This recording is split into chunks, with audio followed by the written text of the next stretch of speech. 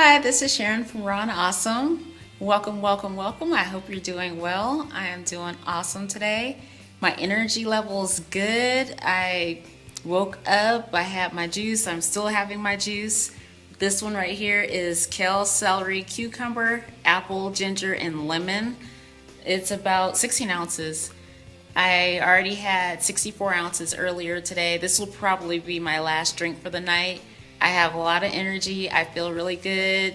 My positivity's up.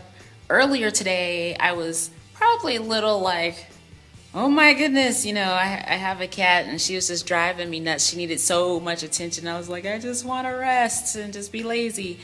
But besides that, that's probably the first day that I was just kind of a little like, all right, I just don't feel like being bothered. Outside of that, I've been good and, good mood and everything.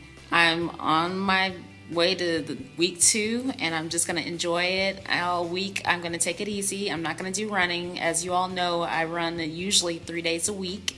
I am going to do yoga and Pilates. It's very important that I do less stressful activities while I'm doing a fast, because when you do activities that are stressful, that adds toxins into your body, which is absolutely the opposite of what I'm trying to do. I'm trying to detox and let some of those toxins move out of my body. So I'm just going to take it easy and do really gentle exercises, do some walking, things of that nature.